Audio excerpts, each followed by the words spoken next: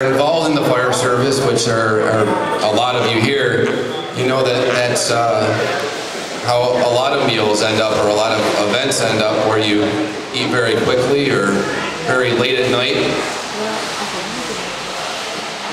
But on behalf of the Skip-Pack Fire Company, we'd like to welcome everyone to the housing this evening for our newest two pieces of apparatus, Squad and Ladder 86. My name is Keith Gersten. I'm the President and Battalion Chief here in Skip-Pack.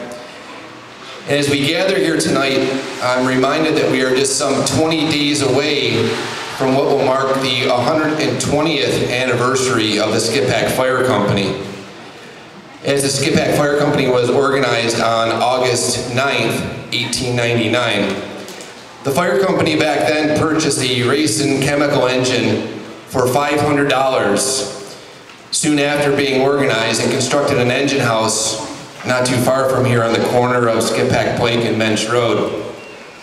Although the cost of our two new pieces of apparatus were a little bit more than $500 a piece, they represent milestones nonetheless for the Skip-Pack Fire Company, being the first squad and the first ladder truck that we've had here in Skip-Pack.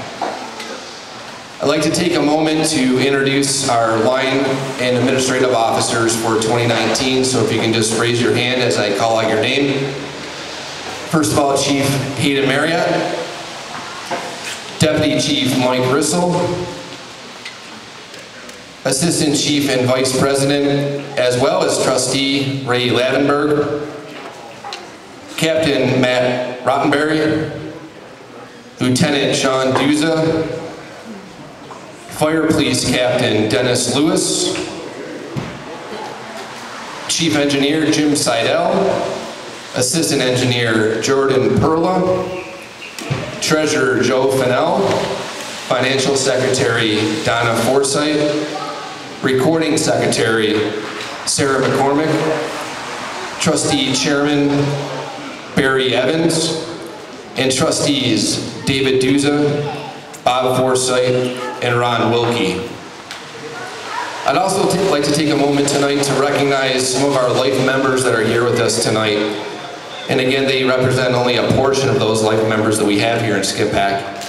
And again, if you could just raise your hand as I call out your name. Roberta Bracken, Bob Forsythe, Jeannie Kelly, John Kelly, Ray Lavenberg, Hayden Marriott, Al Rissell, Mike Rissell, and Ron Wilkie. As a 100% volunteer organization, the time commitments to stay abreast of everything we need to know to stay at the top of our game is greater than ever before. The incidents in which we respond to are not the same as they were as little as 20 years ago, and the challenges that we face are always becoming more complex. Considering all this, it's not surprising that at this time traditions fall by the wayside, becoming victims of not having enough time for them. That's why we're happy to have you all here with us tonight for this housing. One person that has been here for more than 32 years, 11 of them as Chief of the Department, is Chief Hayden Marriott. I'd like to introduce the Chief and have him say a few words.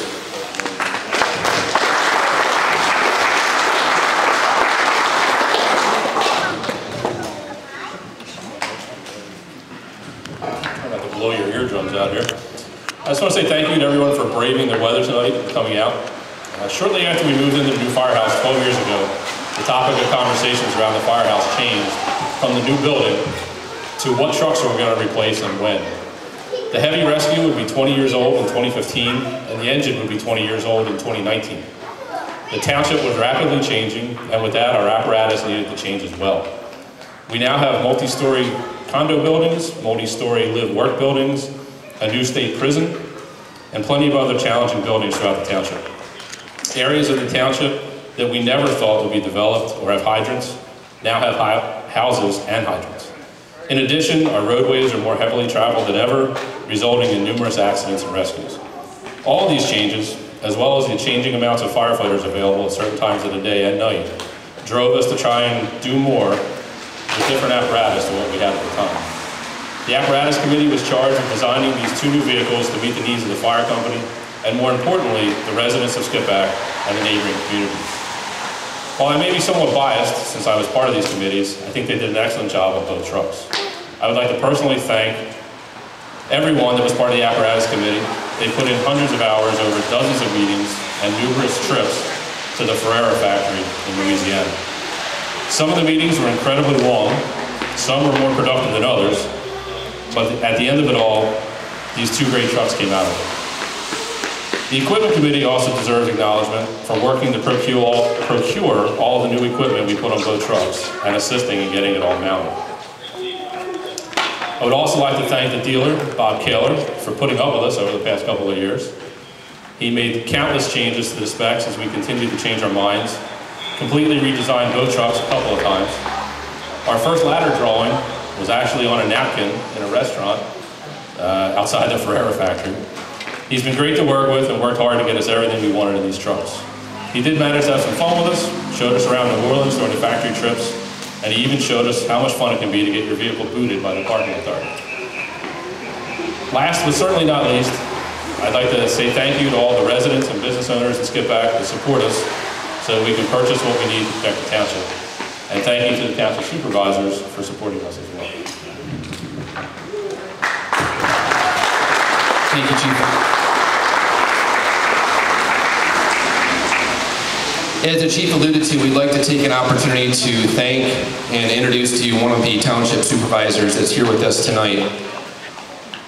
We'd like to thank the township for their support both with the ladder purchase and for everyday positive relationships that we have, focusing on a common purpose and vision. With us tonight is Supervisor Paul Fox, and I'd like to introduce Supervisor Fox to say a few words.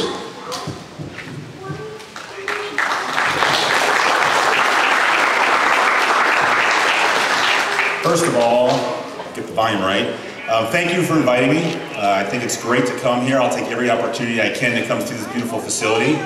How much would we have to donate to get a pole though? I think the kids want a pole to slide down, don't you? So there you go. Without the pole, it's still a great facility with great equipment and most importantly, great people. You look across the state of Pennsylvania and there are plenty of fire companies that are struggling to keep membership. And Skippack here is thriving and even growing. So as a resident, as a supervisor, and as a taxpayer, thank you so much for all you do. You deserve a lot of our gratitude. I want to give you a round of applause.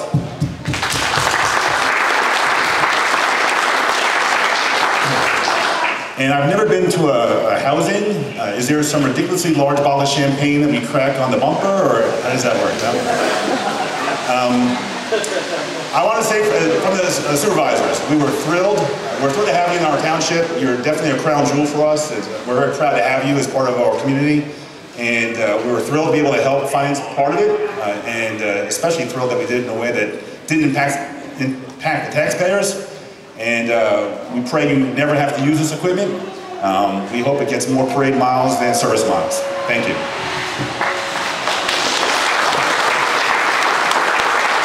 Thank you, Supervisor Fox.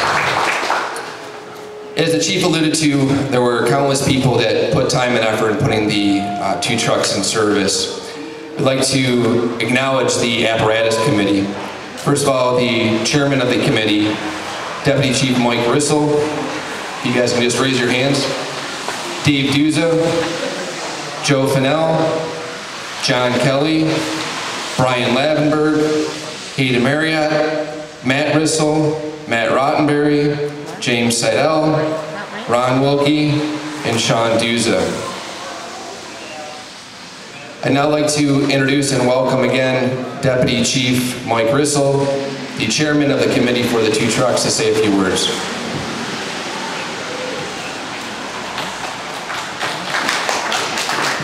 I didn't say anything, don't talk yet. Thank you to everybody again for coming out tonight. I know that for our residents that are here, we actually invited a whole lot more people. Unfortunately, there's a tremendous amount of flooding that's going on in the western part of the county, so a lot of our mutual aid companies are west of us now, helping everybody out in the Gilbertsville area and the Upper Hanover area where they're really getting hammered by a lot of flooding.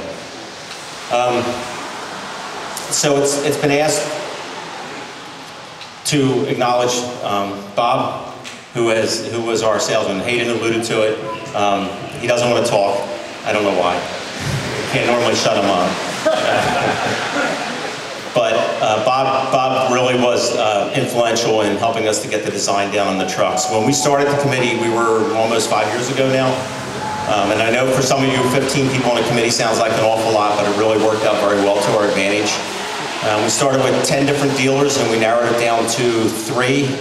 And from those 3, then we went out and did a lot more investigation and settled with Ferreira. Not settled with Ferreira, but chose Ferreira. And I think that we are extremely happy with the results of the trucks that we have today. They've been extremely easy and cooperative to work with. Like Hayden said, we changed our minds more times than I can remember. And Ferreira worked with us relentlessly throughout the whole process. This is a showpiece for them. Both of them have toured the area. The ladder truck went to Florida, went out to FDIC. It's been out in Harrisburg. Ferreira has been showcasing it as one of their first type of this design. There was things that came out of this that they hadn't designed before, and there was things that came out of the squad that Ferreira had never completed before. So they've taken a lot of the ideas that we were able to develop, and they've pushed it on to other fire companies past us. So I'm not going to talk the whole time. It was asked how much the trucks are. The squad, which replaced what was the rescue, which is the truck sitting over there. The squad ran us about $800,000 without the equipment inside. And the ladder truck is going to come somewhere close to $1.3 million without the equipment inside. So they're not cheap. We expect to get 15 to 20 years out of them. I think that we will. I think that they're designed for the purpose of going forward.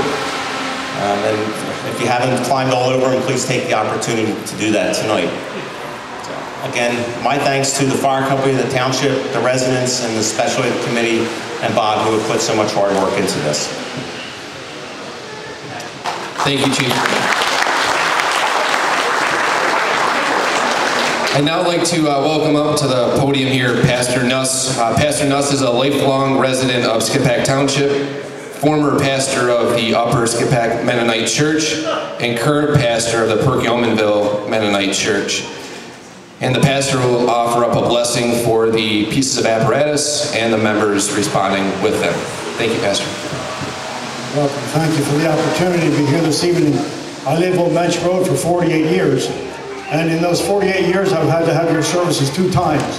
Once for a chimney fire, when my son put too much wood in the stove. And the other time I dumped some ashes out and some leaves caught fire. And so I was thankful for the service. It was very minor, but very, very needed. And I appreciate that very much. Let's hear the word of God first from Psalm 121. I lift up my eyes to the hills. Where does my help come from? My help comes from the Lord, who made heaven and earth. He will not let your foot be moved. He who keeps you will not slumber. Behold, he who keeps Israel will neither slumber nor sleep. The Lord is your keeper. The Lord is your shade on your right hand. The sun will not strike you by day, nor the moon by night. The Lord will keep you from all evil. He will keep your life. And this is especially for our firefighters. The Lord will keep your going out and your coming in from this time forth forevermore. Join me in prayer. Great God, who is in heaven, we come to you this evening in the name of Jesus Christ with grateful hearts for your goodness to humanity. Thank you for your great love for us, and you gave your only Son as a sacrifice to redeem us. You are a God that rescues. You rescued your people from slavery in Egypt. And Jesus told the story of rescuing one sheep that went astray. This evening we give you thanks for the Skippack Fire Company and the many people who they have rescued and saved from tragedy over these 120 years. We thank you for this community that has supported this company and provided for this new equipment. We thank you for the dedicated men and women of the Skippack Fire Company for their sacrifice of time and energy and resources to serve us all. We thank you for this new equipment that we put into service this evening. And now, our God, We ask your blessing on this Skip Pack Fire Company. May you provide resources of personnel and finances to continue to serve this community. We ask you to bless these brave men and women who are willing to face danger, to save those in accidents and preserve buildings from destruction. We pray, O God, for their safety, and may they always return to their homes and loved ones. We bless these new trucks and all they represent for the good of our community. We ask for mechanical soundness and safety during their times of service. Give skill to the drivers and to the operators for the rescue of people and the preservation of buildings. May they give many years of good service to this community. Again, we acknowledge you are the God who rescues the perishing and saves the dying. Hear and answer this prayer for your glory and for our good. Amen.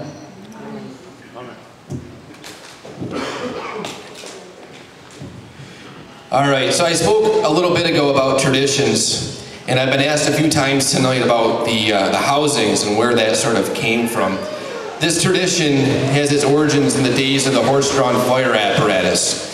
When a fire company would return from a run, members would have to disconnect the horses from the rig and back the apparatus into the firehouse because the horses didn't really enjoy going backwards too well.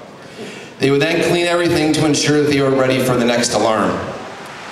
So in this spirit, we'd like to ask for some help in pushing in our apparatus. We'd like our Skip Pack Fire Company members, for which we are so grateful, to help push in Ladder 86, and our neighboring departments to help push in Squad 86. So if we could get everyone in position in front of those two rigs, we'll do the ceremonial push-in.